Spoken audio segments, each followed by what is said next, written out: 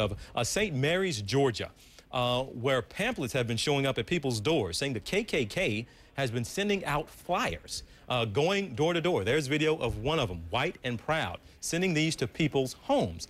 Now, police are looking into this, and they've already looked into this and say, you know what? No crime is actually being committed with these pamphlets. It's a freedom of speech issue. You can throw it out if you want to, but they're not doing anything illegal. I want to bring in Mark Potok from the Southern Poverty Law Center. Mr. Potok, thank you for being with us here. What do you think? What do a lot of people think? Will you tell me, what do you think when you hear that stuff like this is still going on, and not just going on, but blatantly happening like this? Well, in the case of the Klan leafleting, I mean, that is absolutely common. That happens more or less every couple of weeks somewhere in this country. Is that right? Do you think maybe a lot of people will even be surprised to hear that? The KKK is out there handing out, I mean, I don't want to, you know what, yeah, I'll call them illegitimate. Yeah. They're handing out stuff like they're a legitimate group, like anybody else is coming to your door trying to sell you a vacuum cleaner.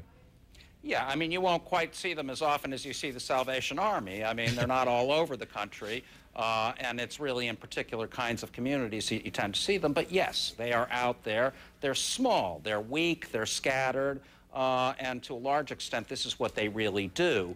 But the fact is yes, they leave rather frequently.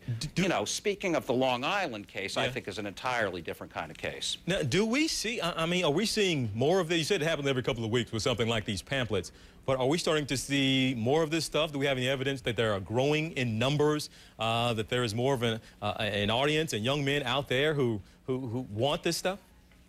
I would not say that the Klan per se is growing, but white supremacist groups in general, yes. Okay. Over the last 7 or 8 years have been growing quite a bit. Growing? Why? Well, really, the truth is that over the last 7 years, they've grown entirely on the basis of the immigration issue. In other words, the Klan, neo-Nazi groups, and so on say, you know, they made a lot of hay out of the idea that these are immigrants with brown skin, people who are coming to destroy our country, you know, to rape our daughters, to bring leprosy to our people, and so on. And, you know, basically it's an issue with a lot of residents in the public out there, and these groups have realized that and taken advantage of it. And wrap up by giving me your comments, and as you give us these comments, we're going to put up a statement, actually, we got from the Ku Klux Klan, talking about the situation up in Long Island. Again, this is a situation where well, actually, this one comes out of Georgia, actually. But the Klan is distancing itself from those flyers out of St. Mary's, Georgia, saying that they're not involved or associated with the drive. Says also not involved or associated with any other Klan group or groups. We do not advise them. They work autonomously from us. So what does that mean when the Klan is even disowning itself from pamphlets that are being put out? Well, there is no the Klan. This particular Klan that put out the statements was one tiny little group based in Arkansas. It's probably got no more than 10 or 15 people in it. You know, there are 34 named Klan organizations out there, and, you know, many of them are involved in this kind of activity. So there is no central Klan office that speaks for the Klan. You know, nevertheless, these groups are growing. They are growing on the basis, as I said, of propaganda against immigrants.